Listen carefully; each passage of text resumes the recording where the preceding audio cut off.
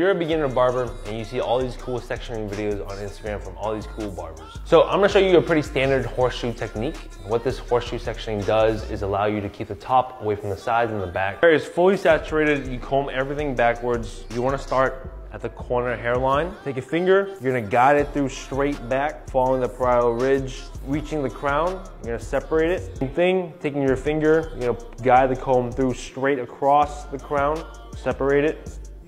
So for the last part, take your thumb, your comb to the other corner hairline, follow it back to your finger.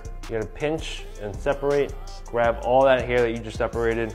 Again, it might be a little messy, which is all good. Fine tune it, get all the hair, give it a nice little ponytail on top. Then with a clip, you're gonna lock it down.